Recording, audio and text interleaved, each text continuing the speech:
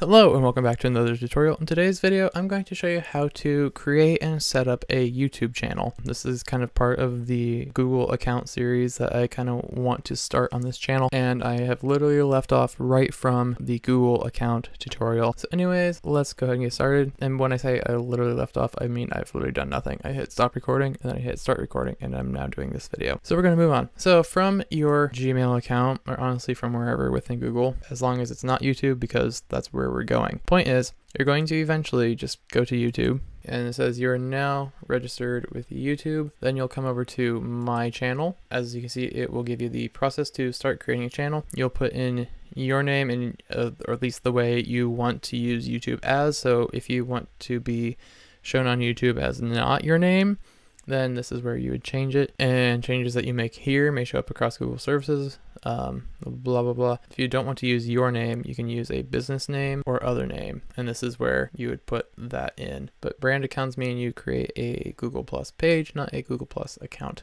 Those are two different things. So I'm going to go back. We're just going to use my name. So no one try to find this channel, no one subscribe to it.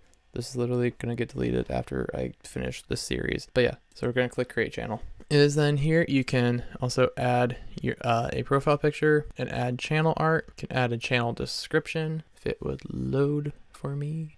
There we go. And then click done. You can click settings. You can adjust that, and I usually like to keep all my liked videos private, all my subscriptions private as well. Basically, I like to keep most of this private and then that way I have full control over what gets shown on the front page of my channel. I'm going to go ahead and enable that though. I click save. So then you can add featured channels. You'll enter the channel name or URL. So in this case, I'm going to add, and you click done. Then we can't edit this because this is basically going to show the channels you watch or that you've watched a lot while being logged into this account. I'm going to also come up here, click edit links. This is going to be where the little corner thing here with all your social profiles and whatnot are going to show up. You can add your email for business inquiries. I've done that, and I've had people email me and contact me for projects, and it's been a blast. So anyway, I'm going to add a link, and once you are done with that, you can click done.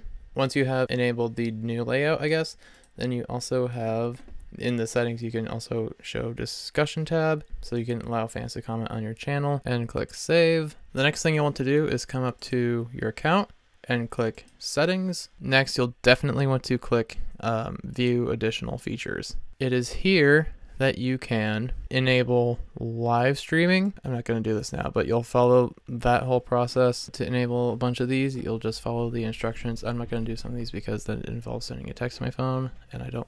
Yeah, you also want to click verify, click submit, and now my channel is verified. You can now enable everything else. In the advanced settings, you can add a Google Analytics property tracking. That might be for a different tutorial. You can have a associated website, and you'll have to verify all that such. In a later tutorial, I'll show you how to link an AdWords account or AdSense, so that way you can potentially be making money off of your YouTube videos once you reach 10,000 views, but I'll get into that in a later tutorial. I believe that covers the majority of the basics of creating a YouTube channel account. So if you have any further questions, leave them in the comments below, and I will make a part 2 to this, and I will continue on with this series. So anyways, I've rambled on long enough. Thank you guys so much for watching. If you enjoyed this video, you can give it a big thumbs up. You can click right over here to subscribe to my respective channels, and you can click right over here to see my previous video. And as always, I'll see you in the next tutorial. Bye-bye.